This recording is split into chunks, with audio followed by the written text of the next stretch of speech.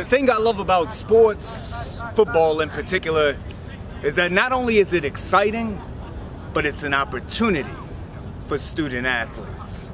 By now you've heard the story of Jamal Speaks, a young man who grabbed national headlines after he was told he was ineligible to participate as a student athlete here at Ballou, despite overcoming tremendous obstacles and going through the requisite process. It's been rough, it's been some bumps. It's been very challenging, meeting a young man a year ago and you learn his story and know that he's been through a lot in the last few years. To see him just grow as a young man in the last few months and just do everything right, do everything you asked him to do, get his grades up, show up every day, work hard, lead his team, and get to a position where he can get himself back on the field and create an opportunity. For many student athletes, sport is more than just a game. In many ways, it's a refuge. It's just my way out, out of the Southeast Washington, D.C. This is what is going to make me successful in life. I went to the University of Richmond and I was affording education through athletics, through football, and so the goal of me being the head coach here is to keep creating those opportunities and so keep allowing these young men to find a way to use this sport to open doors for themselves. Football, student, you gotta have grades to go through the degree. Every day we talk scholarship, every day we talk academics, every day we talk SAT prep. We're gonna use this sport to create more opportunities for ourselves. All parties now appear to be on the same page. Jamal is eligible and will be returning to the football field this Friday. But that begs the question, where was all the confusion? How did this happen? You had a governing body for a sport deem a student eligible to participate, and for whatever reasons of confusion, and let me just point, there was no confusion on our side. Whatever the confusion was, a decision was made that there was still some questions and concern lingering, I think a residency issue. Mr. Speaks met all the eligibility requirements. He was informed by the LEA that he needed to get a waiver. So a waiver, he filed a waiver. Mr. Speaks, it's important to note, is 18. He is by right his own educational decision maker. He, at 18, came back into the district, enrolled himself as a homeless student, verified his residency, the LEA, the public school system did. Also the member school of where he was attending verified his residency. He met the definition of a homeless student. And by rule, in our transfer exceptions, if being homeless is a reason for you transferring, then you're eligible to participate in athletics. So we told him he did not need a waiver, and we deemed him eligible. We just did an eligibility finding for him and deemed he was eligible to participate. And that was sent to the member school and to the LEA on August 29th. Ray went on to tell me how recent statutes regarding appeals may help to unblur lines and define a student athlete's rights.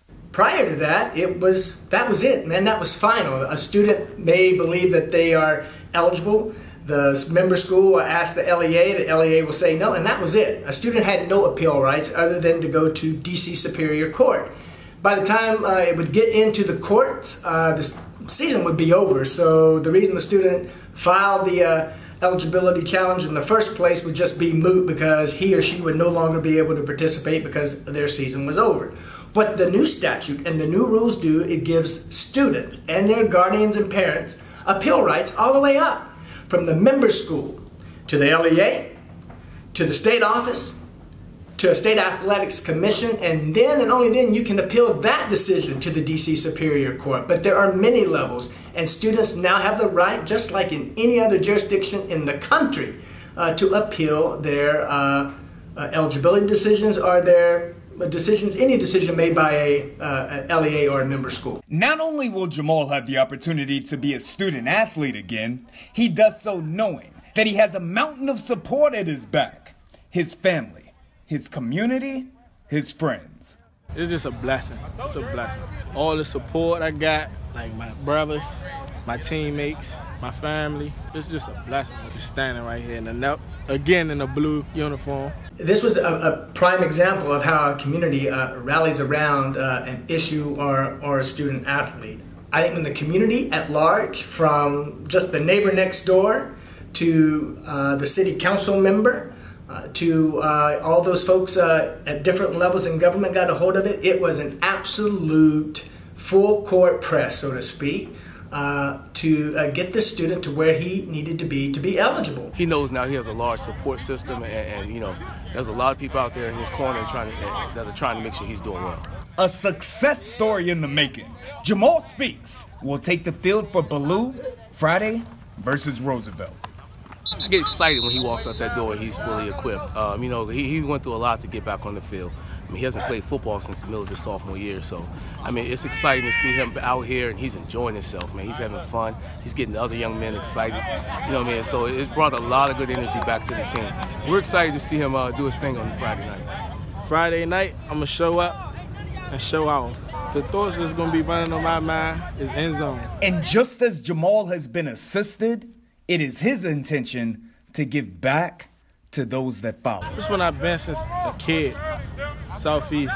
It's just a lot of stuff going on, a lot of bad stuff. People don't really look at Southeast as a good. I just want to be a young black man coming out of Southeast, being successful. Actually, I'm gonna be the first to actually graduate and go to college for my family. So it's like a motivation for the younger underclassmen, our 9th graders, 10th graders. It's like, if I could do it, you could do it. It ain't nothing. Impossible is nothing. On behalf of the DCSAA, I'm Ricardo.